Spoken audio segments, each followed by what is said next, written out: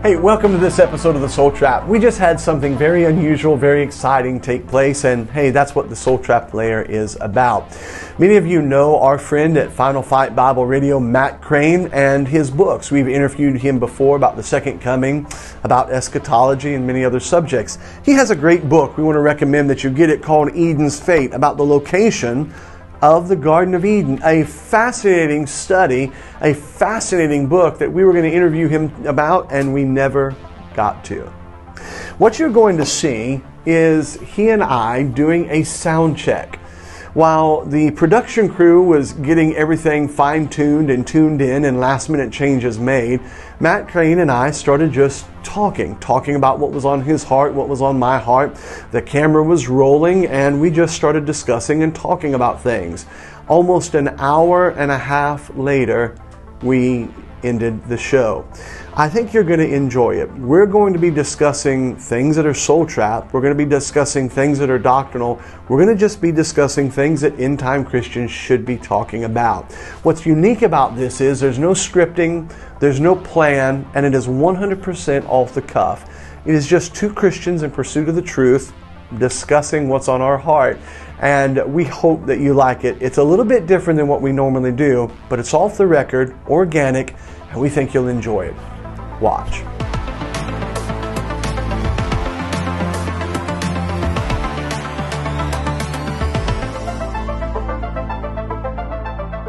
So let me set the tone for you for a minute, okay? Let me serve you a fastball. Sure. Have you ever read, I believe his name is Miles J. Sanford, The Green Letters? I've heard of it, but I've not read it. Gold. Absolute gold. I read it as a young Christian and it was boop, went right over my head. I did not have anybody to fully explain it to me. Have you ever read Watchman Nee's The Normal Christian Life? I have read that, yeah. Okay, yeah. I think the older I get in the Lord, one of the things that fascinates me, and you just brought this up, is when people get saved, we tell them they're saved by faith, reckoning on what Jesus Christ did for them, apart from their feelings. They're apart from their feelings. Then as soon as they get saved, we say, okay, now grab your King James Bible, here's some tracts, and if you want to really be right with God, you better work hard. Yeah. You better get rid of all your sin immediately overnight. And boy, here we go. And it really becomes a Galatians post-salvation experience almost. Exactly. So I asked you where you were going, where you were thinking. Follow up with that because that's right where you seem to be. So follow up with what you were saying if you don't mind. Yeah, absolutely. It's just what I've come to realize. So I read Hudson Taylor's Spiritual Secret when I was 16, and I started to understand there's something about Romans 6 and reckoning yourself dead indeed unto sin and alive unto God. I started grasping those concepts as a teenager, but as I grew older and in the fundamental Baptist circles, generally speaking, you have to be to church every time the doors are open. You got to go to bus visitation. You got to do this. You got to do that. Pass out tracts in order to be right with God. Right with God. What are we saying when we say that? We're saying in order to be righteous. Righteousness is just rightness. In order to be righteous with God, you need to do all these things when we say that. And the fact of the matter is, there's nothing I can do in and of myself to be right with God. My righteousness with God is solely based on the righteousness of Christ that's been imputed to me. What am I going to add to that? And so I grew up with this idea that there is something about the identity, but also the performance. And I was trying to work those two things together. And then in the last year, I began to realize those two things are mutually exclusive. If it's of grace, it's not of works. If it's works, it's not of grace. You can't have identity and performance-based Christianity any more than you can have salvation as a free gift, but you also have to work for it. Those two things don't go together. It's grace, and then for salvation, it's grace through faith. And after salvation, it doesn't suddenly become works. Like Paul said, you've been having begun in the Spirit, are you now made perfect by the flesh? What are you talking about? It's grace after salvation. It's the identification now with who you are in Christ. And then the Holy Spirit does those works through you. Whereas what I think has happened is Christianity at some point even back in Paul's day, they were trying to join the Judaistic Christianity together and add the works of the law to Christianity. And Paul preached against that in every single one of his epistles. And in our modern times, instead of Judaistic Christianity, it's this Baptistic tradition, at least in the Baptist circles that I've always grown up in, where you have to keep these certain traditions in order to be right with God. And it's basically adding works, and it's causing a fall from grace. I'm not reliant on the grace of God anymore. I'm reliant on my performance. And then when you create a performance, now you have Christians that are better than other Christians. You know, KJV Christians are better than NIV Christians, who are better than, you know, all this other stuff. And it creates an elitism. It creates an authoritarian type model. It creates, I believe it's pseudo-spirituality. It's fleshly, carnal spirituality. And that explains the division, the strife, the contention, the envy, the hatred, the cutting off that goes on in Baptist churches all the time. Watchman Nee would call it the soulish man. Yeah. The soulish man. So let me ask you this. I was just looking back again. It's funny how some of the simplest things are so true. I was just looking back at Larkin's and then the Schofield model of standing and state, position in Christ versus practice. And then I was reading, I told somebody the other day, I think I said it to the church, outside of the book of Revelation, and maybe even more so than the book of Revelation, I think the most deep and I would say the word deep and amazing book in the New Testament, if not the entire Bible, is the book of Ephesians. If you really grasp what is being said in Ephesians. And I would compend that with Colossians. When you start thinking about what it means to be a joint heir, what it really means to be seated in heavenly places, to be a son of God, small s, but to be elevated to that level, to be a joint heir, to be in Christ. When you start really slowing down, whether it's Ephesians or Romans, like you said, when you read Romans 6 for years and years and years, I looked for a formula, whether I was saying it or not. What's the formula for sanctification? And you get to the end of chapter 7 of Romans, and there's no formula. He points you back in all of chapter 8 to your position in Christ. We are more than conquerors through him in Christ. And so I really do think that personally, one of the things I have failed to do, and I'm trying to work on that, is for fear of people going sideways. Sure. I don't think we've spent enough time on preaching and teaching your identification in Christ. And I actually did it this past Wednesday night. I talked about your quantum entanglement with Christ. Whereas, they talk about the quantum entanglement, where something that happens here, you could take that electron across space and time, reverse one, and it automatically reverses the other, and they can't explain that. And I said, well, the Bible said that in Romans 6, you were put in Christ, so that what happened to Christ, you have now become totally identified with. And it's such a deep thing. We almost push past that and go, okay, let's get to Romans chapter 12. Let's hurry and get to chapter 12. Do this, serve here, go there.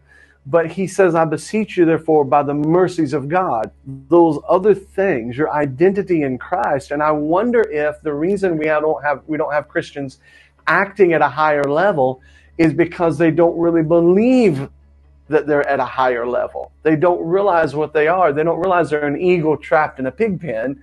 They still think they're a pig trying to clean up their life, if that illustration makes sense. Yeah, and that's the episode I heard on Soul Trap, the quantum entanglement thing, and how you're talking about that. I was like, yes, because I want so badly to change Final Fight Bible Radio to get away from the performance of, in order to be right with God, you have to do. In order to be, you have to do. That's the message. I want to change the entire emphasis of the station of recognize who you are, and then the Holy Spirit will bear fruit through you. That's really all there is to it. Let Jesus Christ do the work, as opposed to me trying and striving to do something for God, Yeah. It takes all the pressure off, and you actually find rest in Christ, and his yoke is easy and his burden is light, as opposed to the Baptist burden that I've grown up with my whole life. But yeah, as far as the entanglement, I thought it was interesting. One of the things Paul said was, he said, he's talking about who he did predestinate, he did foreknow, who he predestinated, he also called, whom he called, them he also justified, and whom he justified, them he also glorified, past tense. And what's interesting is, it's like my identification in Christ, because I am one with him spiritually, joined with him, I am united in his death, also his burial, and his resurrection. And I'm supposed to reckon that to be so by faith. But beyond that, I'm also technically identified with his glorification. And I think that's possibly where Paul's getting at with being seated in heavenly places in Christ.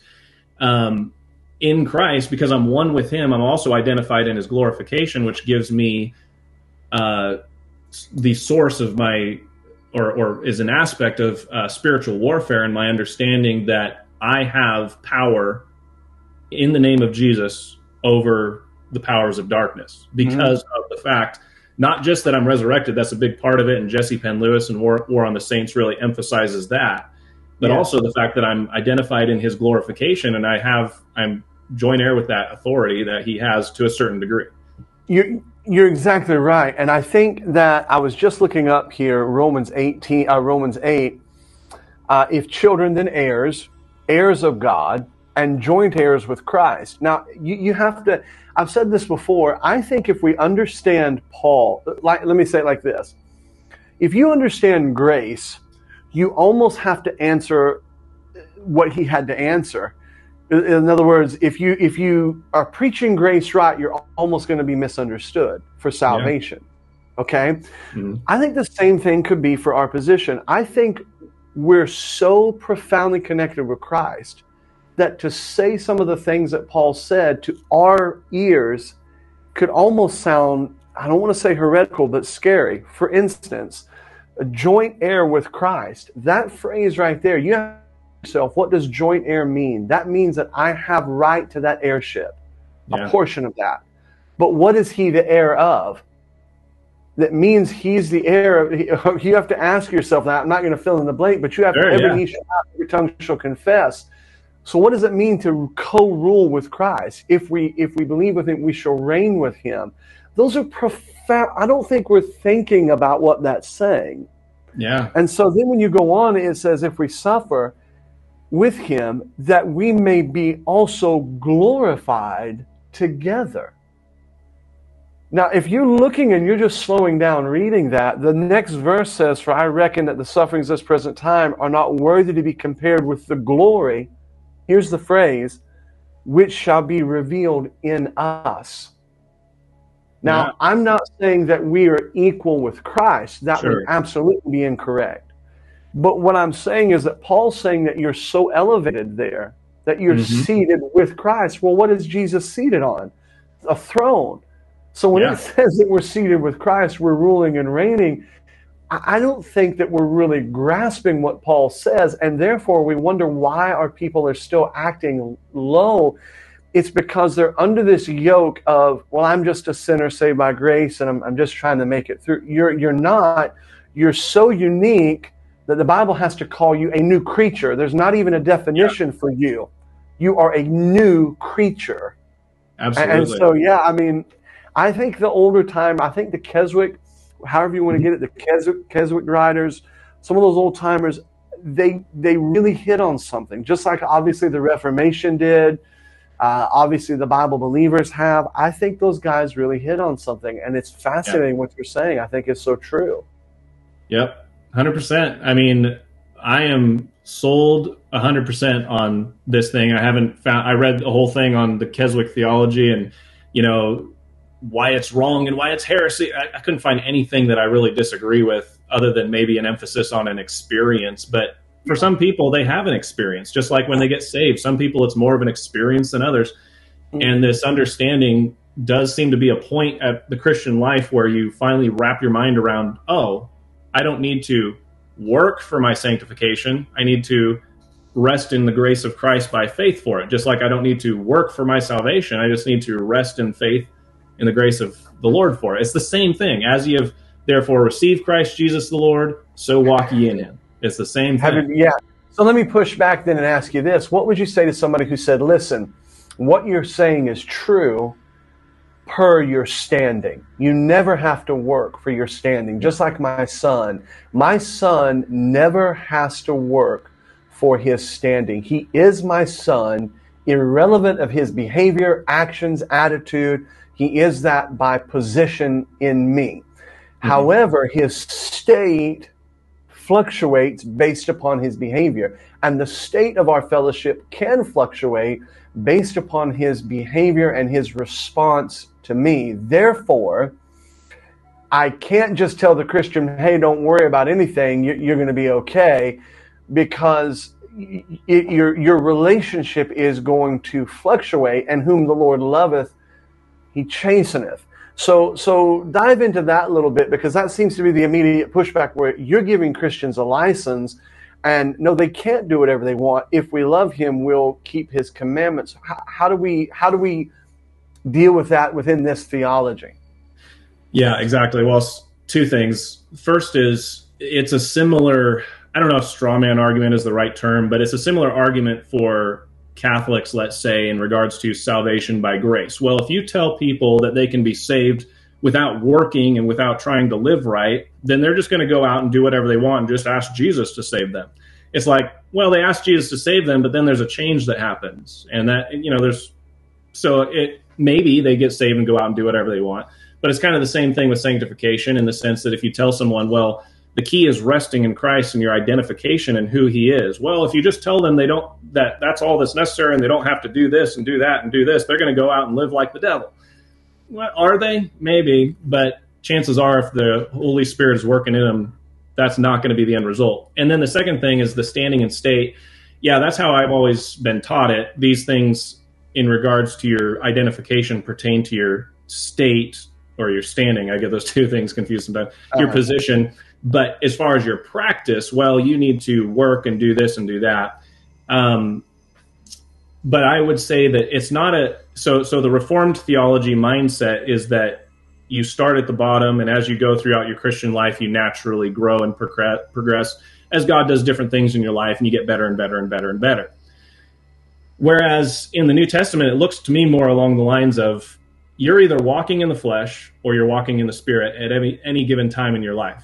There is no kind of gray, dim the light bulb area. It's either the light is on or the light is off. You're walking in the flesh or you're walking in the Spirit. And that can fluctuate a lot of different times during the day. But when you're walking in the flesh, you're fulfilling the lust of the flesh. But there's also an aspect where you can be walking in the flesh trying to perform the works of the Spirit, trying to manufacture the fruit of the Holy Spirit through the power of the flesh, which is what the Galatians were trying to do. So with the Christian, the way I would put it is, listen, the way you walk in the Spirit is by identifying who you are in Christ. When you do that, while you're walking in the Spirit, you do always those things that please the Father. Just like Jesus Christ, when he was walking in his Father's Spirit, did always those things that please the Father. The only difference with him is he didn't ever revert to any kind of old nature. Whereas with us, it's a continually, daily reckoning yourself dead unto sin, taking up your cross in that respect, daily yielding to the Lord, moment by moment yielding to the Lord. And every time a temptation comes your way, you have the option to either, well, I'm going to yield to my flesh, or I'm going to yield to the Spirit. And so it's not a matter of getting better over time. It's just the more you yield to the Holy Spirit and the more experience you have with yielding to the Spirit, the more that's going to be consistent throughout your life, and it's going to manifest, it's going to appear as growth in you, and you're going to get more experience, and as a person, it's going to become more embedded into your character of who you are. And I think that's what Peter was talking about later. It's interesting because you mentioned Galatians. Again, when you get to Galatians chapter 5, there's no formula. I many times I've read through there and it goes, let us walk in this. If we live in the Spirit, let's also walk in the Spirit, walk in the, what do I do? That's our immediate, okay, what do I do? What do I do? But the entire premise of the book is a positional situation in Christ. And it's almost, you're exactly right, again, not to overuse Watchman Nee, but he would say that the soulish man is, you can go out and drink and get drunk in the flesh. You can also preach in the flesh. Yeah. And anybody who's ever preached knows that's true, especially in a Baptist church, you know? And so it is one of those things where I agree. I think that there is this, well, I'm not sure how to say that, but that reformed concept, it runs very deep. And I do think that there is a situation where, so this is what I've been developing lately in my own mind. I've been praying a lot lately. I'm concerned that my dispensationalism is limiting God. And here's what I mean by that. I believe that rightly dividing the word of truth is right. I mean, I am a cessationist. I believe in but I find when I'm reading the Bible sometimes that it's a historical thing. It's a doctrinal thing, and I'm not dealing with a living person, the reality of God. You're just organizing these thoughts, and you're defending these positions, and that kind of thing like that. And I think one of the things that happens is that, again, I don't want to get too experiential, but there is something to the Lord working in your life at each and every point, and there is a relational thing. It is relational, and so obviously my relationship with my son is going to fluctuate based upon his behavior. So, but I think we have to be careful about overdrawing that line between state and standing, or practice and because Paul, to me, what I see that like in Ephesians, Romans, heavy position, but then your practice is there's balloons going off on the screen. I guess my hand motions. But practice, this is what I'm trying to say. I went a long way to say it this way, and I'm thinking this while I'm conversating with you. He never said, this is your position, got it, button it up, file it away, now here's the practice you need to do. He never, it wasn't like that. It's always, your practice should be a natural outflow.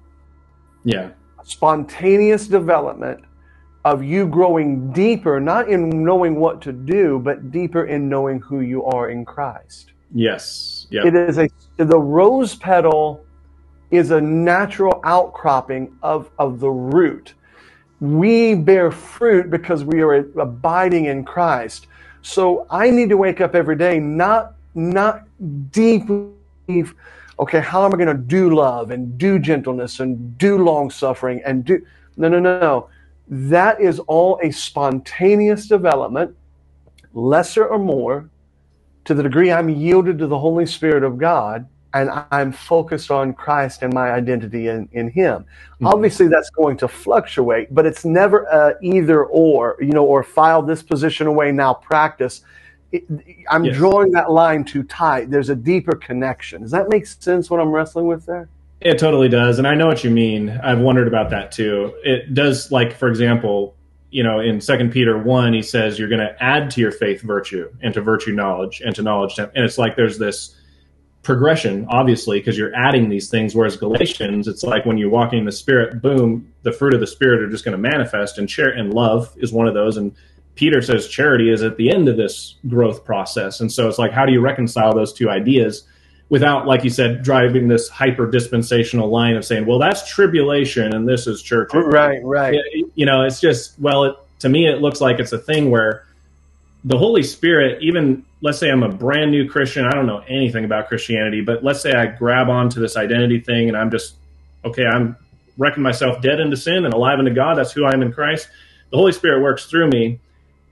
But the Bible does talk about growing in your knowledge of the Lord Jesus Christ, in this deeper knowledge of who He is. And I'm going to be like a little baby at that time versus years down the road after I've been in practice of yielding to the Lord and following the Lord and letting God work in my life and use negative circumstances to grow me. I'm going to look very different as a Christian 30 years from after I got saved. But it's not that my flesh is trained better.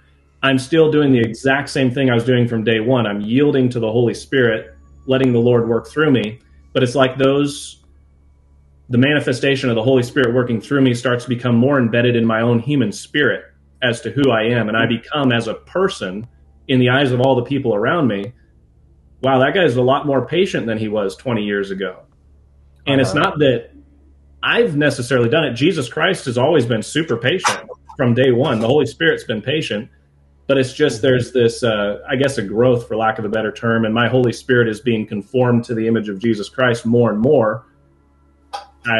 But it's the difference is I'm not trying to achieve it by trying hard and doing more. The way I put it is the mantra of and I say Baptist, and I'm not just throwing them under the bus. It's just this is who I've grown up with. But the mantra of the Baptist is do more, try harder, and never forget you suck, because you don't want to get prideful. So that's the 3-point sermon I've heard growing up all my life.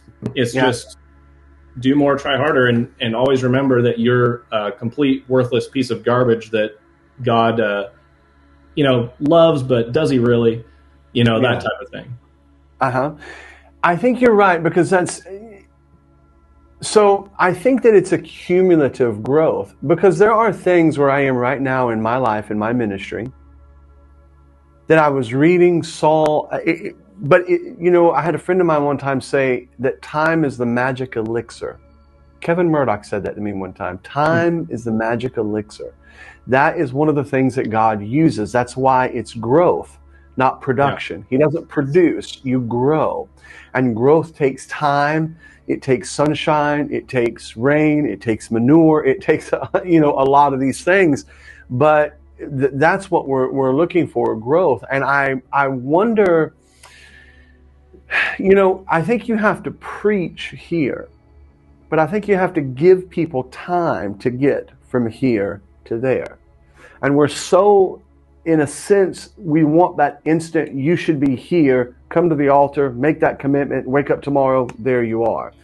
But God works in personality. He created your personality. That personality develops over time. And in Christ, that's the one thing I think that's interesting about the Reformed. We're not mechanisms.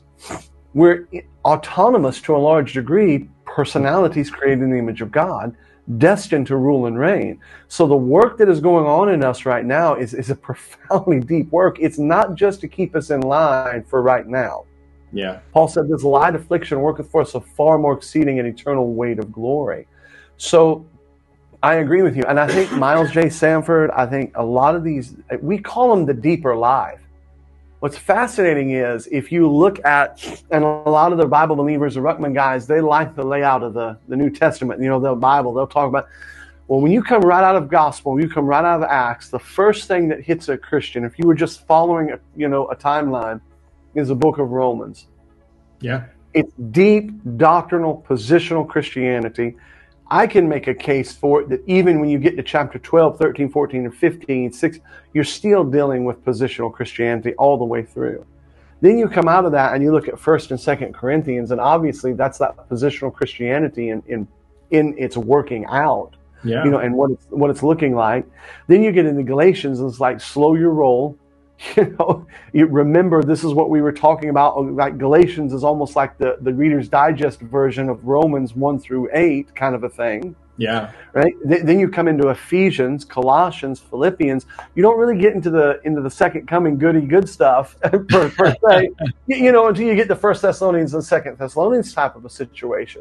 Now, I'm not overemphasizing that layout, but I'm saying we almost bypass Romans. We almost bypass with the new Christian. That's too deep. That identification. We got to get you soul winning, tithing, get church. We're going to get boom, boom, boom, boom, boom. And I think that gets them up off the runway and maybe even into the air. But we don't have a lot of high soaring Christians anymore. Right. And I think that might be because they just don't have the wings to get up that high, and we're not equipping them with that. Yep. 100%. I mean, and I'm very thankful for the training I got at PBI, but honestly, when I got to PBI and we were in the Romans class, we finally got to Romans chapter 6, and I was like, all right, I'm going to get to hear this stuff that I've been trying to figure out in my mind, this deeper Christianity, the spiritual life, that really deep stuff that Watchman Nee talked about. Dr. Ruckman's going to explain it. I don't think we've spent hardly any time on Romans 6, just right over it. And I was really disappointed because I knew, I couldn't wrap my mind around it at the time, but I knew there was something very key about Romans chapter 6, verse 11 and all that stuff. And Doc, he made the comment now this is the type of stuff that, Watchman Nee talked about. It goes over my head. It's pretty deep stuff. Some of these guys get really deep into it, but this is your state. When you get saved, you're in Christ and moving on. And there's no practical application of Romans chapter 6. It's, yes, you're identified at Calvary, but I'm supposed to identify with the death, burial, and resurrection every day of every moment of my life, every single day. That is, the gospel is not something back when I got saved. The gospel is pertinent right now in my life, today and tomorrow and the day after. Right. It's really just the gospel. It's the gospel, the gospel, the gospel, but it's a post-Calvary application of it in my Christian life. Yeah, and it's interesting because in Romans 4, I think, sets the tone. Because Paul actually talks about Abraham and says, God calleth those things which be not as though they are. In other words, and when you take that chapter 4 and you cross-reference that to chapter 8, where it says glorified past tense, God deals with us on the grounds as if we are already glorified in Christ, seated in heavenly places. In other words, God is looking at us through Christ, the lens of Christ, in one way, and we're looking at ourselves in another way. And that's why I hate that term, well, I'm just a sinner saved by grace. I know what you mean when you say that. Yeah. I'm not trying to be prideful, just like, we talked about. But you're not. You're not. You're something profoundly. I'm actually going to teach part 2 of last week about the quantum entanglement. I'm going to teach a little bit more about that Wednesday night. I think that Sunday morning, I'm going to do that again Sunday morning. I'm going to use it as a salvation message. But I think that's one of the things that when we leave out regeneration and we don't really fully understand what it means to be born again, a new creature, then it really does make salvation a psychological checklist rather than the development of something happening. And I would go so far as to say this. I think it ties back into preaching the gospel because, I'm afraid, I like what you said, I'm afraid if I don't hold the line, then that Christian's gonna go haywire. Well, then you have to ask yourself, are they really a Christian? Now, I don't want to get into a situation to where if you're not at my level, therefore you're not saved. But there should be a want to. It is God which worketh in you, both to will and to do of his good pleasure. So if it's not there, in my opinion, I think the Christian wants to be free from the sins, plural, day by day. They want that.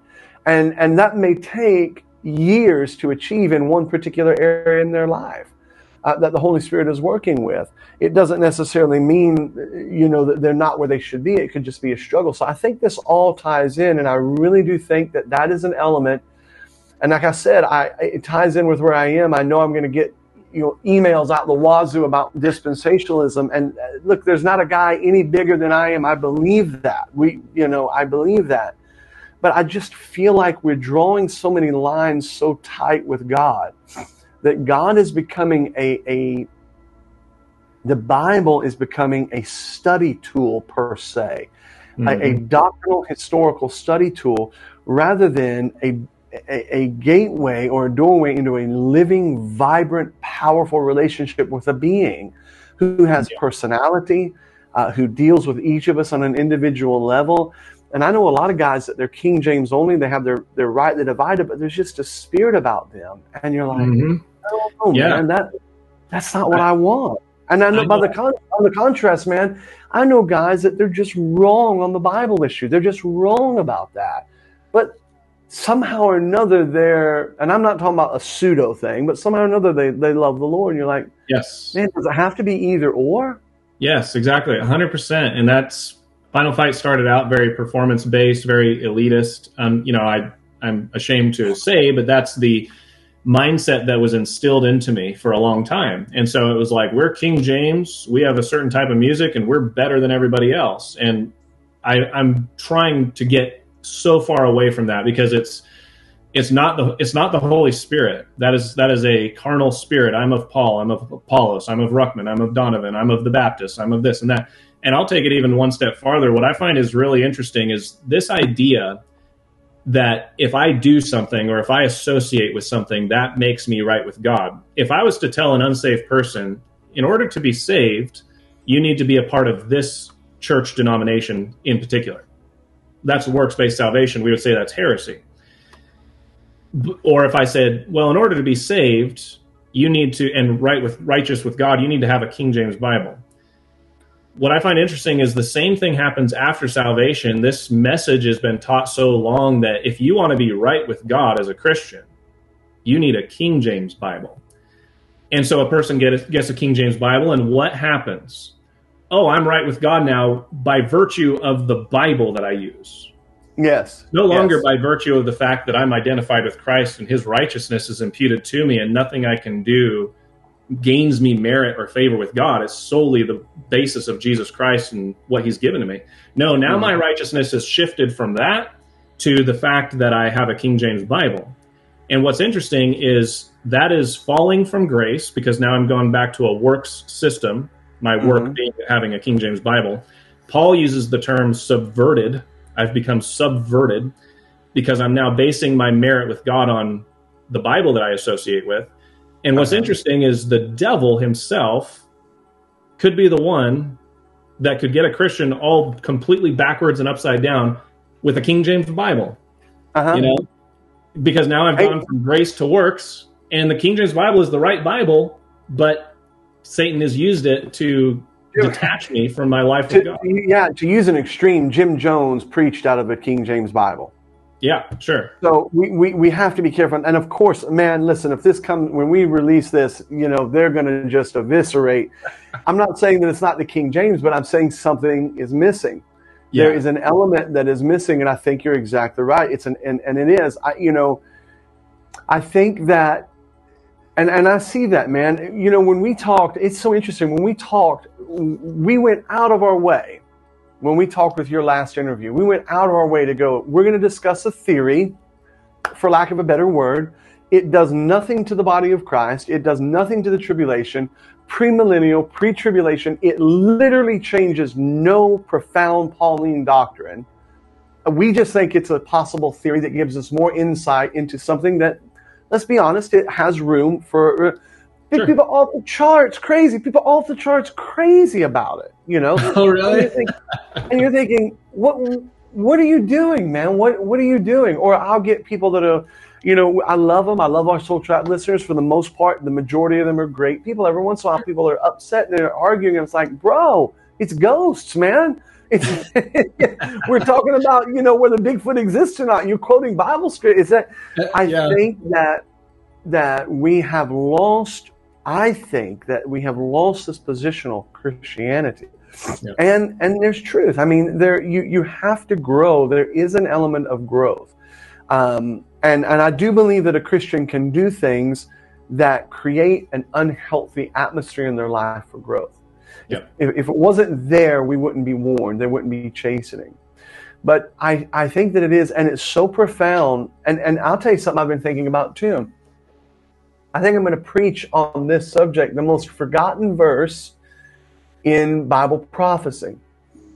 I was thinking about this the other day. We quote ad nauseum, we quote Revelation 3. Behold, I will spew thee out of my mouth, because thou art increased with good. I'm not quoting it right. You know, I know it's not that thou art poor, wretched, miserable, blind. Period. But the very next verse of the Laodiceans, he said, I counsel thee to buy of me gold and white raiment and eye salve. And then he says, whom I love, I chasten. And says, repent. He loved the Laodicean church. Yes. And he gave them the opportunity to buy the gold that they needed, wear the clothing that they needed. And those verses are forgotten. Yeah. And it's almost like, man, who can race to the most negative of how bad things are? And I get it. Things are bad. Believe me, we're doing a show called The Soul Trap. I get it. We're in that, right? But I think that there's still room to grow in the Lord as a Christian and to see unbelievable miracles in your life. I don't Yes. think miracle is a Pentecostal word. I think that there's still works to be done for the Lord Jesus Christ. I don't think that's a bad thing to build a great work for the Lord. I don't think that makes you Jack Hyles. No. And I think that identifying in Christ, listen, if a Christian gets out, we are to reprove, rebuke, exhort. That if Paul said it in 1 Corinthians 5, there are certain lines that God gives us. Hey, Yes. you're going out of the boundaries here. But within that, I think you preach, and we need to focus in on you're not the lowest common denominator. You're a new creature destined to be a ruler and reigner with Christ. How much love has he bestowed upon us to be called the sons of God? Walk worthy of the vocation, Paul said, wherewith you are called. This is a big deal. You're a big deal. You matter. Yes, absolutely. Value. You matter. Yep. Let's grow over time. God has a whole lifetime for you to grow. Let's see who we are in Christ. And I know that's going to get me a lot of emails, but I think that's an element that's missing, especially in our movement or our crowd. 100%. And I'm doing my best to get away from that. When a person goes around saying, well, I'm just a no good, worthless, wretched piece of junk, well, number one, that's not what the Bible paints a picture of you as. And number two, when you say that, you are identifying with your old nature. Your old nature is worthless. Your old nature is, all these things, the flesh, sin in the flesh, and is not. Why would I want to identify with my old nature? Mm-hmm. Why would I want to go around thinking those thoughts when that, like you said, God loves me? There's nothing that can separate me from the love of Christ. Like Jesus said that the love that is in me may be in them. So the Father loves me with the same love that he had for Jesus. Jesus wasn't going around saying he was worthless, and all this stuff. So why should I? I have a choice to identify with the old man or the new man. That's my choice. And it's not, but it's been perceived as this pseudo humility. If I make myself as low as possible and beat myself into this spirit, this asceticism where I just whip myself metaphorically, that will make me spiritual. Again, what do you have? That's a works-based system, no different from some Filipino climbing up the stairs on his hands and knees to the top of the tower in order to be, show God his devotion. It's a pseudo humility, talking about how garbage I am. That's not even true. Jesus doesn't even look at me that way. I identify with my new nature, reckon that he loves me. I'm a child of God. I'm one with Christ. And I just try to stay in that mindset. And then the Holy Spirit can work through me. And also there's that identity, there's the unity and this understanding. If I'm that way, if that's true of me, then that's true of you. And it doesn't matter what Bible you use. It doesn't matter what denomination you're a part of. It doesn't matter what kind of worship music you sing. We're both one in Christ. And God sees you the same way he sees me. And my responsibility to you is not to tear you down or cut you off, but rather to edify you and try to be a blessing. And we can talk about the Bible issue, we can talk about dispensations, but if you believe it, if you don't, at the end of the day, that's between you and the Lord. I'm your brother. I'm just here to help you. Paul said, let every man be fully persuaded in his own mind. Yep. There's a difference between somebody being false and somebody being wrong. Yep. I know a lot of good brothers who are wrong. And I'll tell them that they're wrong. They probably think I'm wrong. There's a difference between that and somebody who is false. And we're not to have fellowship with false, but somebody can be wrong and see things differently. It's interesting because Miles J. Sanford said something in the Green Letters that always stuck with me. He said, "You are not your sin." And when you look at what Ruckman talked about in the circumcision, which I think he was really on, that concept that you are no longer that. You may struggle in that area, but that is not the you. That's the old man. Yep. And I'm such a this. No, you're not. That's your flesh. That's the old man. That's a habit of living. But he that is dead in Christ is freed. You are been set free because you have been quantumly entangled with the Lord Jesus Christ. And however you want, and the Bible's so ahead of that, using terms like in, through, by. All of those prepositions are giving us a position in Christ. And the more I believe that the more that you can see that, I think the more it gives fuel for the Holy Spirit to bring that to light. Not all at once. Some Christians hit it. Some it develops slowly. But the more that comes to light, the more that informs how we grow out of some of those sins that we struggle with. and how we develop. And I agree. I think the Keswick direction, again, I do think you have to be a little careful about the moment, one-time experience. Sure. I've experienced this and boom, I've arrived. Yeah.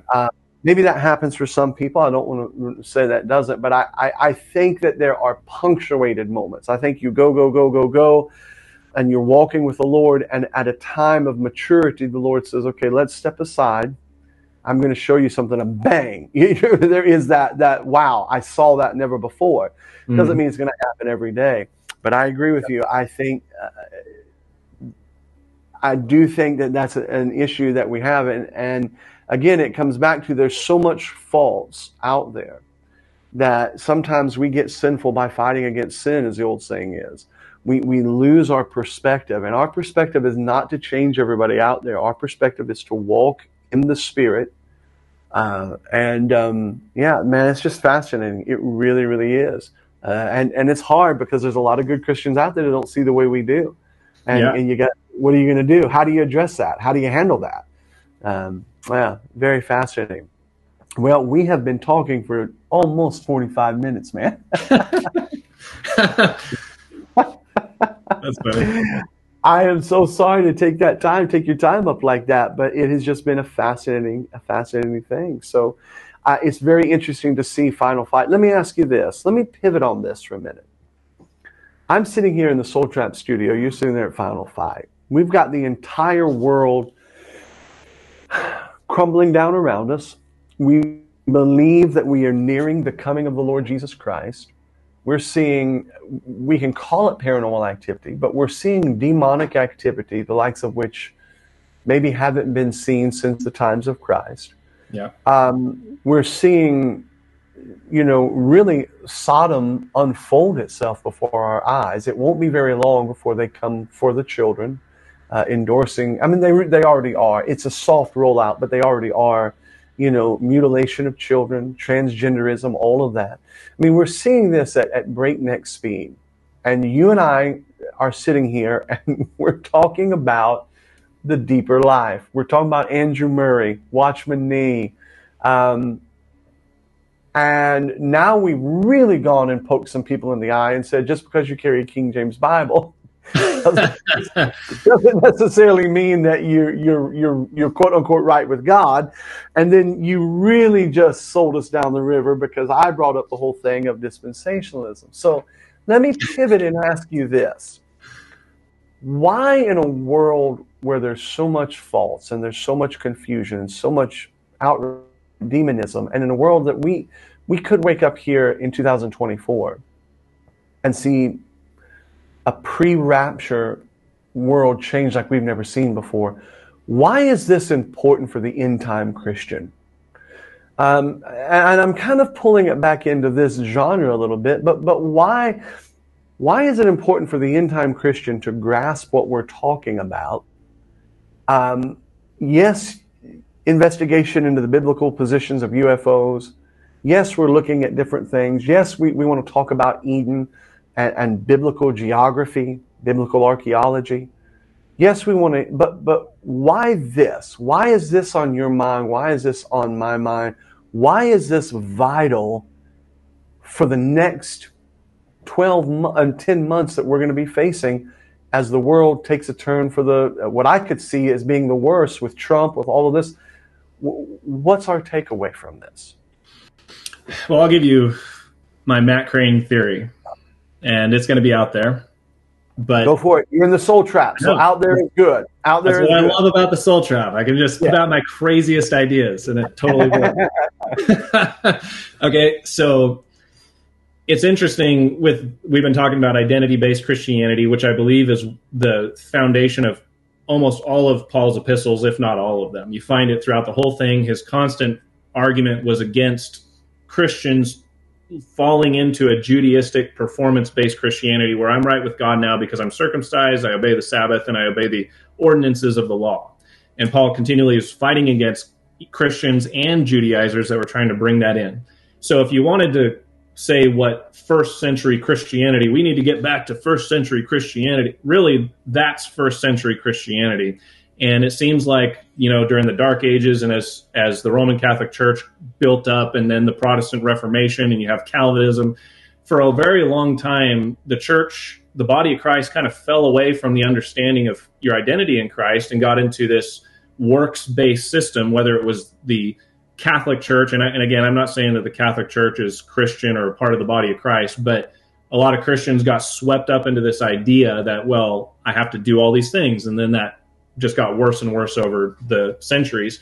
And then you have the Protestant Reformation, which rejects the Catholicism, gets salvation right, but then is still very much in this works mindset. And if you don't perform the works, well, you were never truly saved to begin with, and gets into this Calvinistic type mindset. Now in the 1800s, 1700s, 1900s, you'd mentioned Keswick, and this resurgence of this understanding of who we are in Christ. And it seems like up until, just the last couple hundred years, the church has really been re-grasping what Paul has been saying all along in the New Testament. Just somehow we overlooked it. And even in my own life, I've been saved for over 25 years. I've been in 5 years of formal Bible school, and I'm just now in the last couple of years really getting a hold of this. And a number of other preacher friends of mine are kind of in the same vein where they're understanding this. So how does this relate to the end times? Well, you mentioned Revelation chapter 3 and the church being rich and increased with goods and having need of nothing. And usually we perceive that, we preach that as, well, in we relate it to the new Bible versions. 1881, the RSV came out. 1901, the ASV came out. And since then, the church has become Laodicean because they're correcting the word of God and they're going downhill. And we are in kind of the bottom of that decline. I'm not so sure that's the case. When you look at the church over the course of 2,000 years, the church has been... Let me just pause you.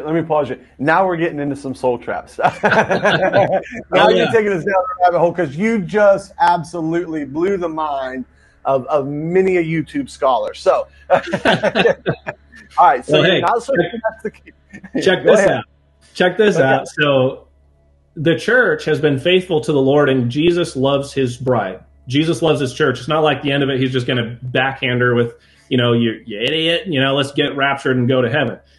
I think that the church has endured, as a whole, as a body, has endured persecution, death, imprisonment, all kinds of deprivations for hundreds of years, thousands of years.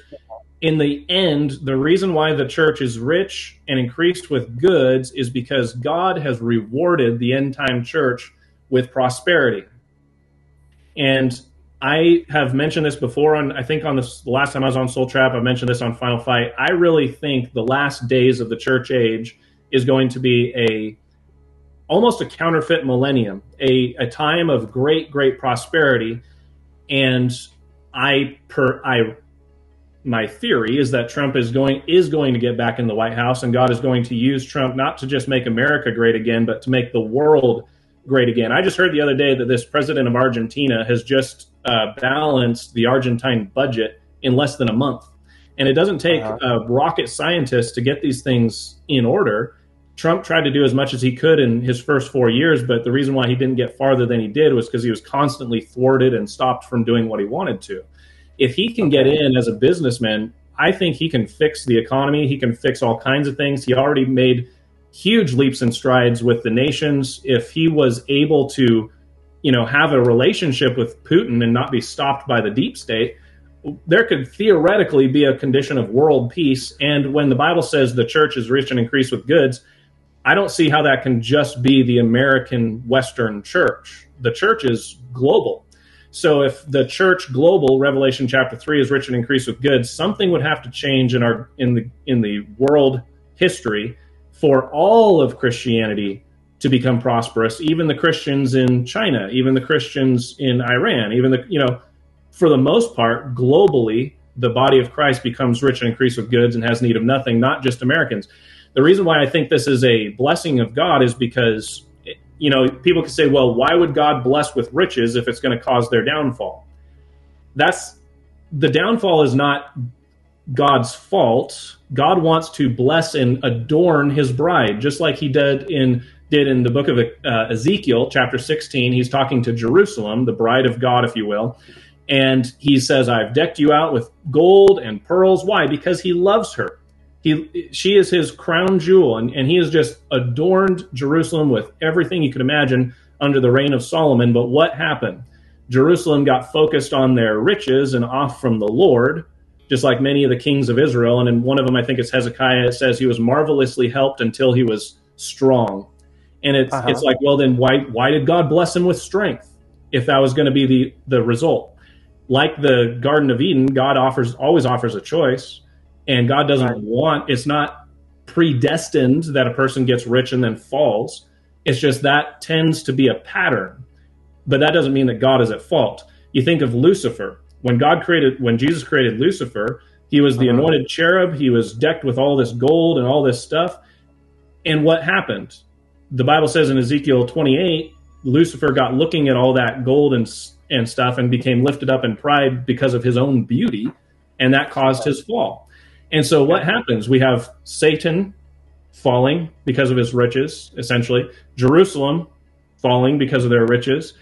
The church, and what happens? She becomes rich because of the blessing of God, and she ends up getting focused on herself. The perfect picture is Xerxes and Vashti. I've always wondered about that passage, is she coming out with the crown royal? What does that mean, that she was coming to kind of come out naked and only wearing the crown? Or what's that talking about? I've heard all these theories. But I think, why were the people so upset about what Vashti did? Was she just a total jerk or witch, or what was her deal? I think Xerxes, being a type of the Lord, wanted to put on her head the crown royal, and she was going to be just decked out. And basically, he wanted to bring her out and show just how much wealth he has lavished on her. And by seeing her bazillion-dollar dress and million-dollar crown, it would reflect back to the glory of Xerxes. Like, look how great of a king I am. This is what I do for my wife. But what happened? She wouldn't even come when he wanted her to come out. And what was the problem? Basically, I can't help but wonder if she got so lifted up in her own wealth. I mean, she might have been just a poor pauper girl of no nobility when she got married. I don't know. But she got so fixated on her position and my wealth, and I am the queen. Who are you to tell me? I don't need to listen to you. It's almost like she became so wealthy, she ceased to listen to the king.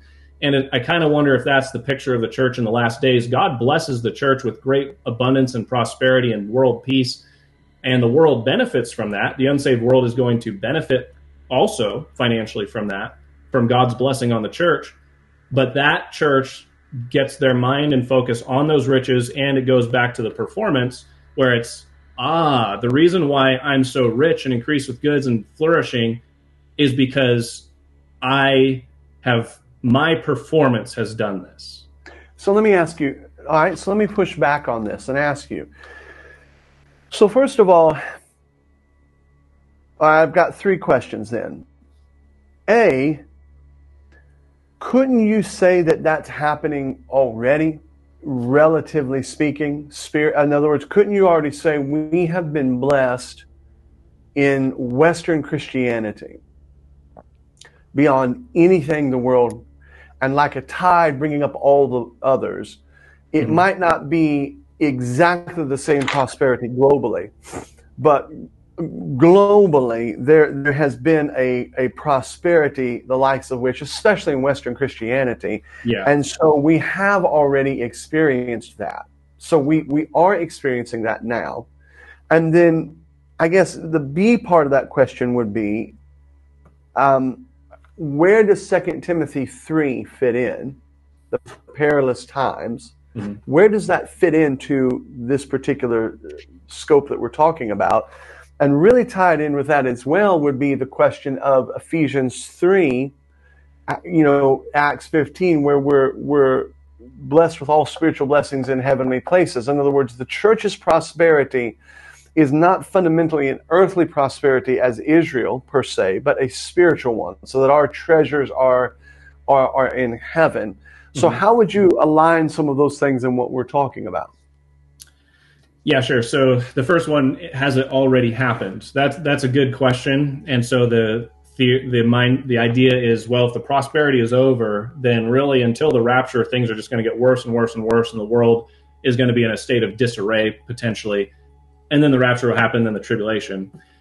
And I think we've talked about this before on a different episode, but it looks to me, by all indications, that the beginning of sorrows is a time of safety and a time of wealth and prosperity for Israel, of all places. You know, this crucible of warfare. They're so prosperous that they're not even listening to the preaching of the 144,000. There's no indication of fear or incoming disaster. They've got their farms, they've got their merchandise, they're marrying, they're giving in marriage.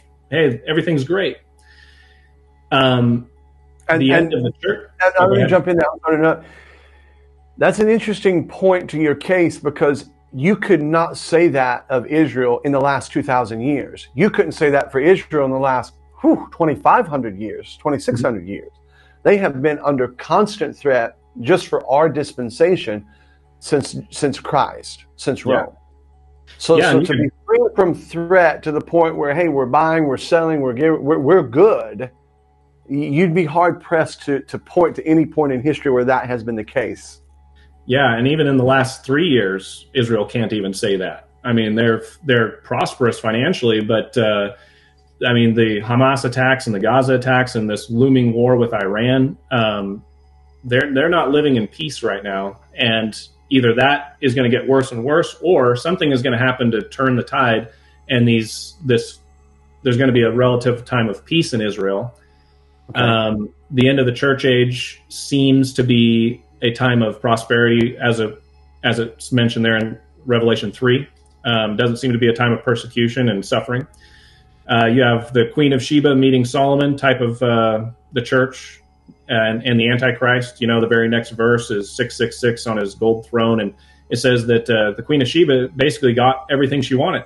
He gave her all her heart's desire, everything she asked, and it says she turned and went to her own land. What caused her? It's almost like this weird Holy Spirit is given a little clue here and there with the verbiage that he uses. The church is going to turn at the very end. There's going to be a falling away. There's going to be a turning in the church's heart away from the Lord, and then she's going to go back to her own land. What's that? Heaven, the rapture.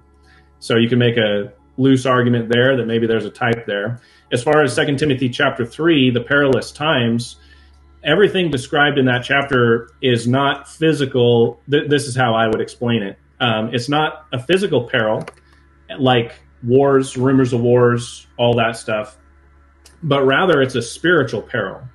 The Holy Spirit in 1 Timothy chapter 4 talks about in the latter days they're going to be departing from the faith, and the problem is lies, doctrines of devils, and this forbidding to marry and commanding to abstain from meat.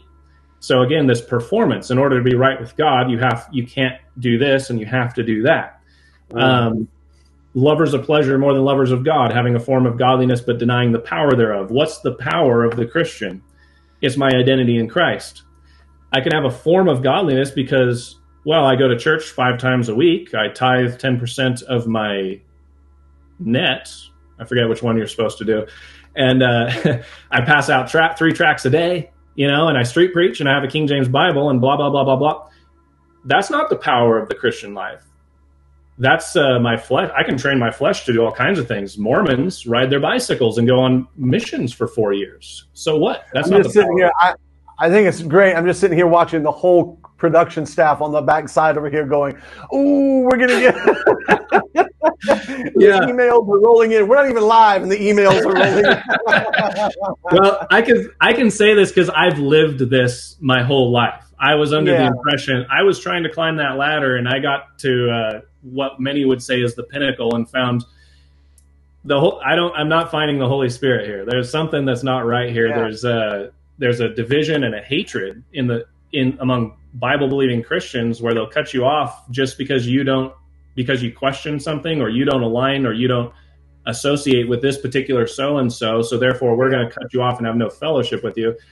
I began to understand, you know what, there's a deep rooted problem here. And I don't know what it is at the time, but I began to find out, you know what, it's not about what you do and what you don't do. It's not about your performance as a Christian. It's about who I am in Christ. I'm accepted in the beloved. I'm accepted in Christ. So why would the brethren not accept me? because I It's interesting questioned that the pastor somewhere. It's interesting you say that, because I was just sitting there. It's been on my mind so very much. In the book that we wrote, The Little Big Church, I think I used that, Kevin. I can't remember, but the term hyper remnant, this hyper remnant mentality, to where there's no more churches to be built, there's no more works to be done. What we're going to do is we're going to nitpick every last little thing, and I could imagine if I were a teenager sitting in church, they'd be like, "What's the point? Why should I do anything? Jesus is probably coming, and anything that's bigger than 50 people is apostate anyway." And I know I'm being a little bit right, but and it's like, why? And it's like, wait a second. I was just reading this morning in Haggai, where God said, "I understand that the temple isn't the same one as Solomon." But he said 3 times to Zerubbabel, Joshua, and to the people, "Be strong." Same phrase that he used to Joshua. "Be strong, for as I coveted with Moses, my spirit is among you." And listen, the Holy Spirit's still here. Yeah. We are still in the church age. And then when I went over there to the book of Revelation, he doesn't say, "You're the Laodicean church. I'm going to spew you out. Sucks to be you, but hey, it is what it is." Yeah. He gives them an out. He says, even in the Laodicean age, "I've got gold, I've got clothing, I've got vision. If you'll repent, I love you. I'm telling you this because I love you. You can still see some of the power of God." And so I'm sitting there going, man, maybe we're overhyped. And again, I know people are getting upset. I believe Christ is coming. I think we are living in days of tremendous apostasy. I just don't see how you can not look around and see that. But it's almost as if we've allowed that negativity to bleed over into us and make us afraid of being big, doing big, dreaming big, achieving big. And I'll be honest with you, and I know this is going to get me in trouble, but what would be better? Would it be better for the Lord to get to heaven? And this is my theoretical, and I'm asking this. I'm asking Kev, you're here. What would be better? To get to heaven and for the Lord to say, "Listen, man, you kind of missed your kazip, okay? I wanted all the women to wear nothing but dresses 24/7. I made that clear in the Bible, and you missed it. However, you had a thriving, growing church in your community. Thousands of people were saved. Tens of thousands of people were reached around the world with your missions program. Christians were fed and they grew." What would be better, to miss that, or for the Lord to go, "Hey man, you were right. You got that pants issues right, and a lot of people didn't. And I'm really proud of you and all 5 people in your church."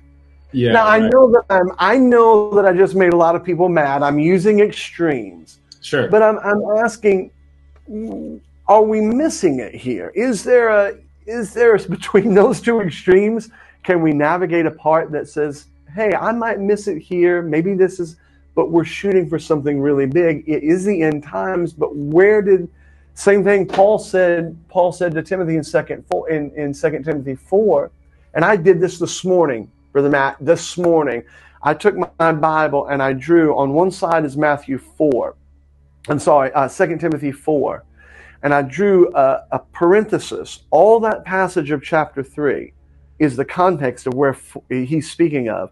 He says, "Endure afflictions, do the work of an evangelist, make full proof of thy ministry."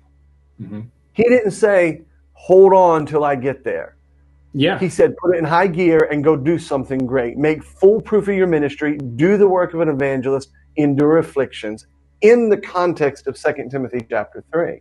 And I think this mentality that says, it's kind of bad. We're going to sit here and figure out what's underneath the pyramid, and we're gonna Joe Biden is this and that. I get that. We're in the soul trap. I get that. But I asked you and pivoted on this.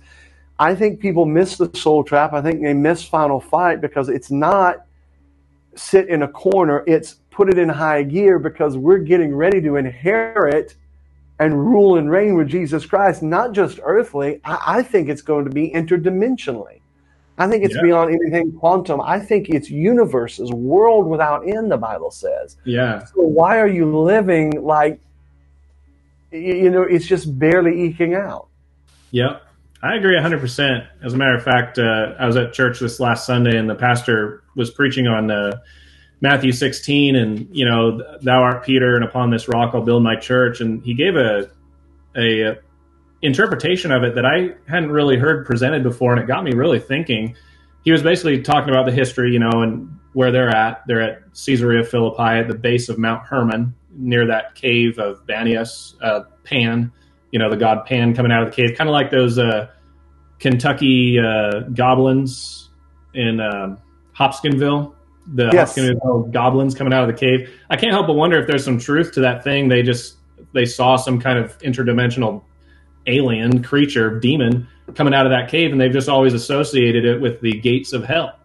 And so there Jesus is sitting right there at the base of Mount Hermon, that's understood, at least traditionally, to be the location where the angels came down, and fell and all that stuff. Enoch wrote about that. I believe that's written about in the book of Enoch and the 200 angels. Yeah, and whether that's true or not, the people and the cultures understood, or at least thought, that was the case. They reckoned that area as being the headquarters, basically, of hell, or the gates of hell, where this is the power. And I don't like to change the word gates of hell to power of hell, but the idea is this is the capital. This is Mount Mordor right here, where Sauron lives. And Jesus is there. And again, I can't take credit for all these thoughts because this is what the pastor was pointing out, but I thought it was really good. Jesus tells Peter, you guys, like, it's almost like when they got there, like, Jesus, do you know where we are? Do you know where we are? And Jesus changes the subject to do you know who I am? And he says, I'm going to build my church right here. Like, he might have been pointing to this rock. We always have all these interpretations. Obviously, Peter's not the rock that the Catholic Church is built on. Maybe Jesus was saying, upon this rock I'll build my church. That's a true application. He's the rock. But also, he could have been saying, you know what? This Mount Hermon that you see right here, this rock right here, the gates of hell, I'm going to plant my kingdom right on top of it, and Satan's not going to do anything about it. And he says, I'm going to give unto you the keys of the kingdom of heaven, and whatsoever thou shalt bind on earth shall be bound, and all these things. And there's an application of sin and forgiveness in Matthew 18, but this binding and loosing in Matthew 16, those are the same terms used in conjunction with exorcism. The woman that Satan hath bound, Jesus loosed on this day. It's a power over the powers of darkness.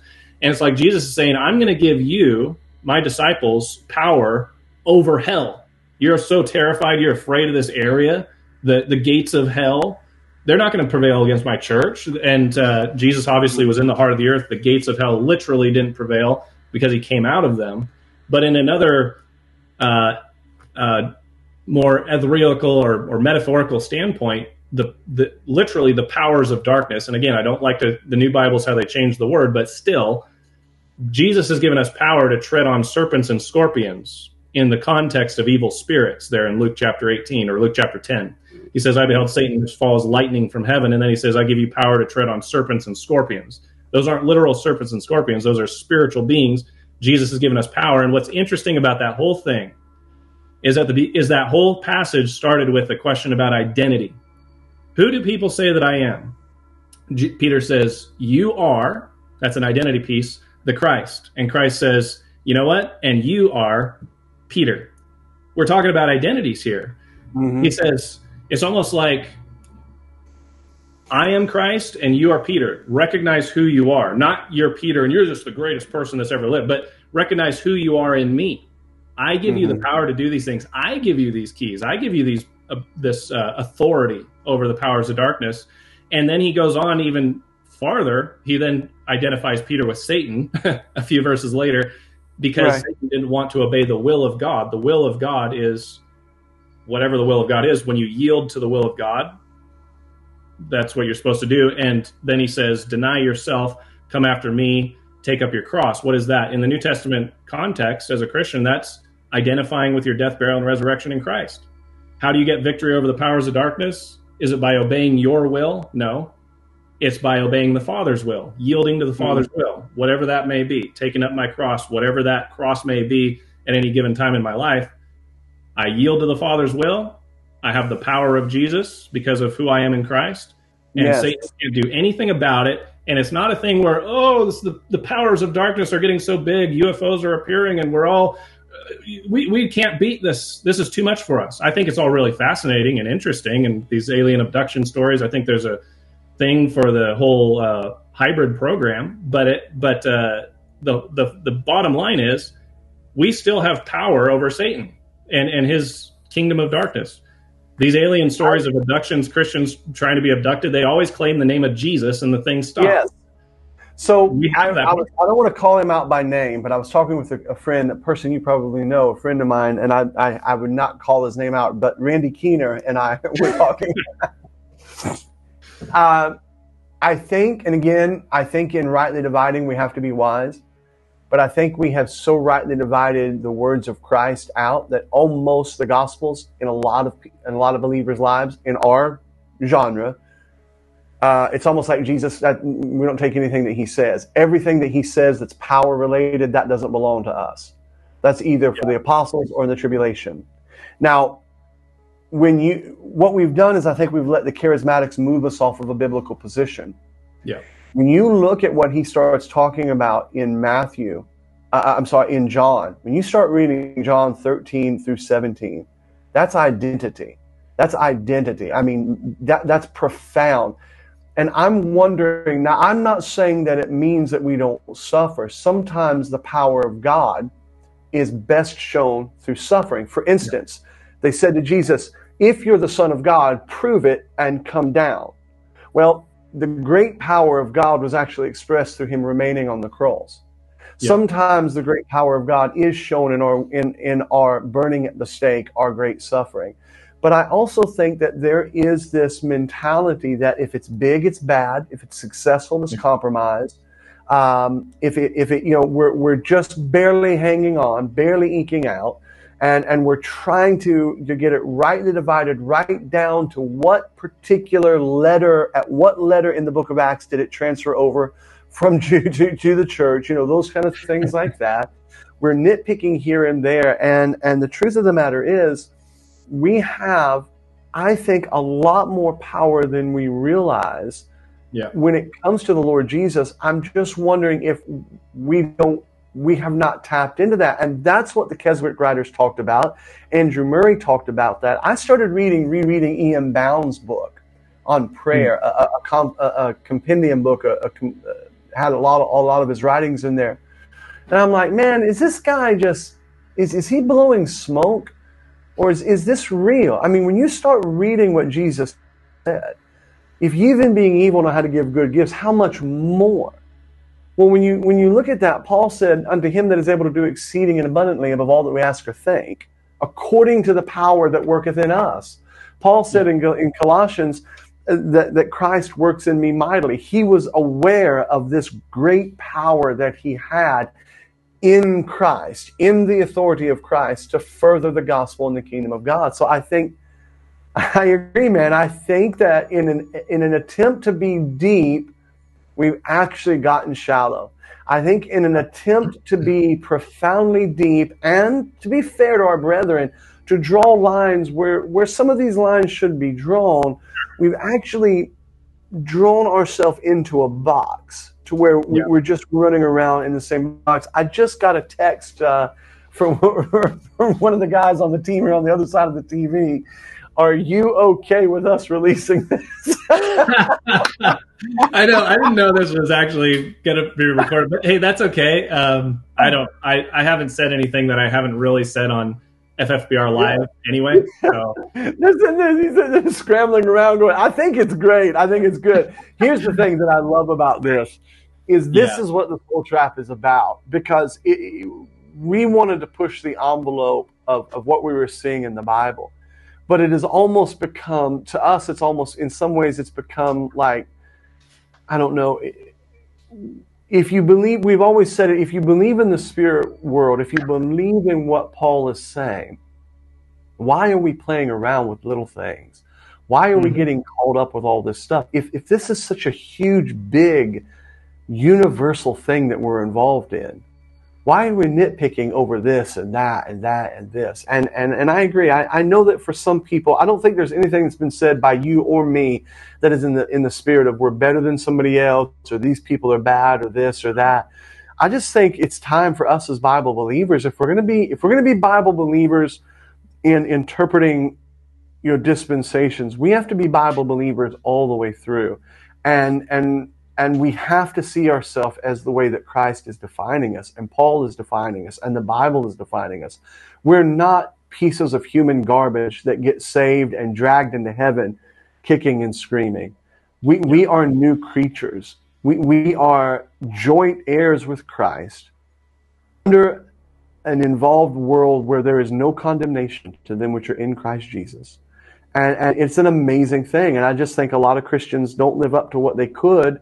A lot of it is because as soon as they fail, their day-to-day life is based upon a performance. I was really good today. I blew it yesterday. I'm better today. Instead of, hey, I'm sorry, Lord, forgive me. I love you as my Father. But we're in this process together, and we're working on it together. And the Lord will chasing me if I get out of line. But his desire, even in chastening, is to bring out the precious fruit of holiness, not condemnation. Yeah. Absolutely. Yeah. I don't know if I'll throw one more thing in there. I don't want to take too much time. I know we've been going. Go ahead. Yeah, exactly. You're talking about, boxing ourselves in the church, the condition that it is right now, and how we don't seem the power is relegated to the apostles. And it's like, no, like I said, we're glorified with them. We have power, and maybe not power to heal necessarily, and all those apostolic signs and wonders that were predominantly for Israel. But as far as the spiritual realm, there's absolutely power. There's power over sin. There's power over demons. Anyway, moving on. There is power, and I know that on a personal basis. But Paul said to the Galatians, "Christ has become of no effect unto you, whosoever of you whosoever you are justified by Baptist traditions, you're fallen from grace." Basically, that's essentially what the law is. There's a new Christian conservative fundamentalist law, this legalism that you have to achieve. He says, "Whosoever you are justified by that." Obviously, these were saved Christians. They weren't truly justified by that. They were justified by the blood of Christ, but in their minds, they had gotten onto this thing where they were entangled again in the yoke of bondage. And he says, if you in your heart think you're justified by that, you haven't lost your salvation. You've just fallen away from the grace of Christ. You are fallen. And so I wonder if that falling away in the last days of the church that we know is prophesied is not a fall of the church into debauchery and all this sinful wickedness, and people are just getting tattoos and doing drugs or something like that. And again, I'm exaggerating there. It's right. No, I understand what you're saying. Out of tattoo, but anyway.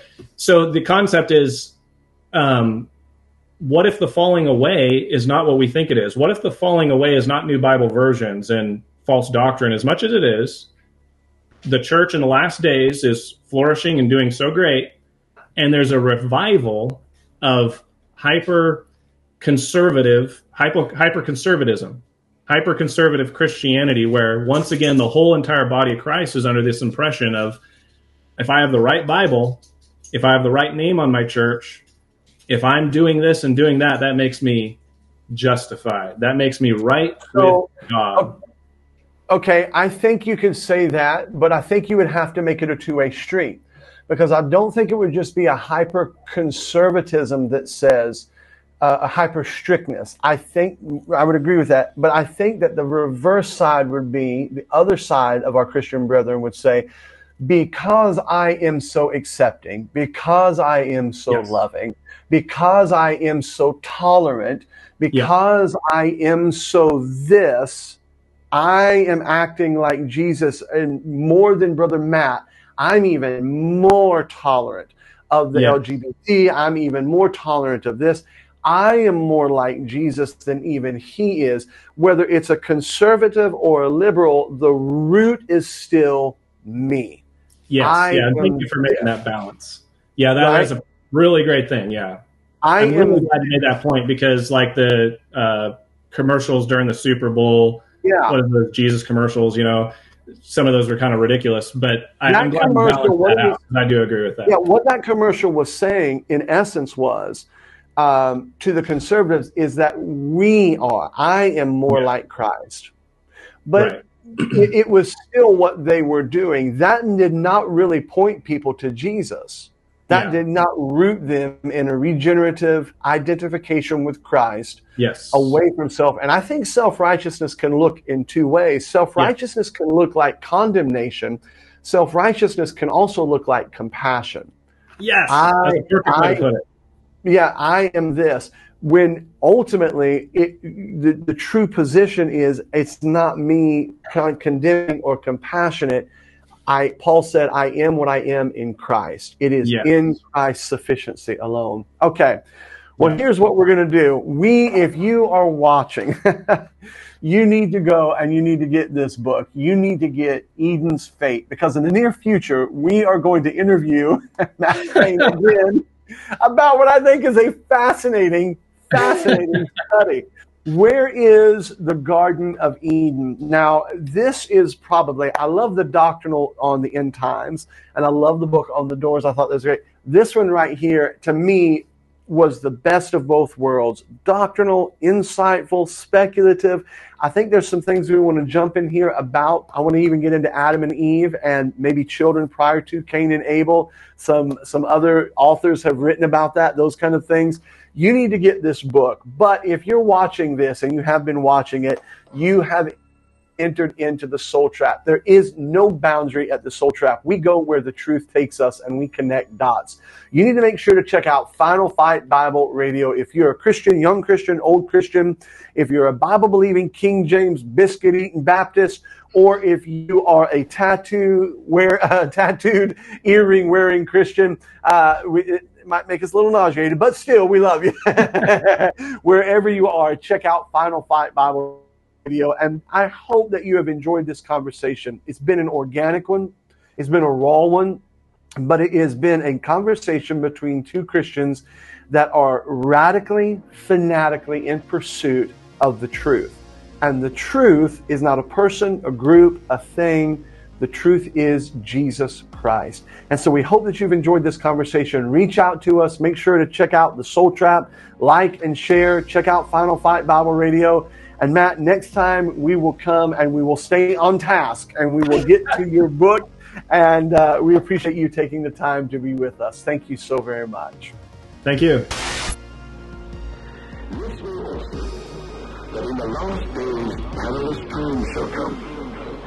For men shall be lovers of their own selves, covetous, boasters, proud, blasphemers, disobedient to parents, unthankful, unholy, without natural affection, truce breakers, false accusers, incontinent, fierce, despisers of those that are good, traitors, heady, high-minded, lovers of pleasures more than lovers of God, having a form of godliness, but denying the power thereof. That in the last days perilous times shall come.